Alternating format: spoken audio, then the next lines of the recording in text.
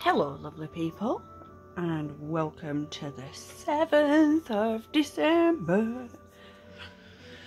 Ooh, here we are on another gingerbread man day. Look at the cute ginger, well I think she's a gingerbread lady to be fair.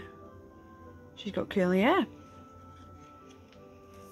So let's peel off number 7 and see what colour we've got today.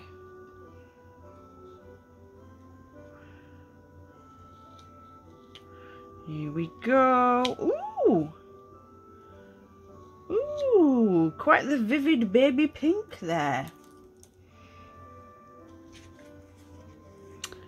Let's have a see what I can show you. So you can see there, it's quite a shiny one, but it's quite a strong baby pink, if we can say that really. I'm not sure. Right, so this one is called Winter Smell. So let's have a see what happens when we get it wet.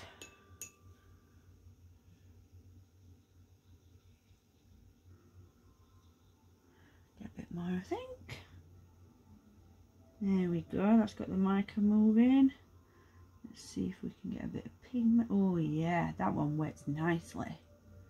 Oh yeah. Right, here we go.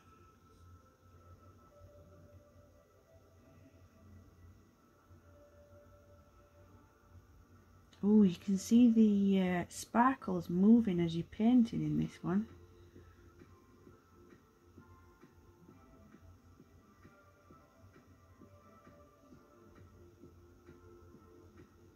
Oh, I'm not 100% sure what I'm going to use this one for, but it's quite a nice colour. I don't do very much pink in real life, but that is a really nice colour.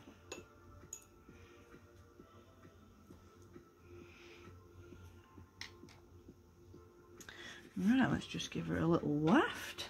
See if we can dry her off a smidge. You can see we're wafting because I'm moving the tinsel.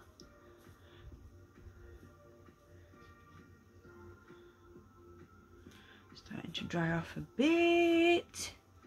Then we'll have a little look, see what's happening. Ooh, we'll have a look at eggnog as well now that it's fully dry from yesterday. Okay, it's starting to go a little bit. There we go. Right, so the bottom part of this one is dry, but you can see eggnog there.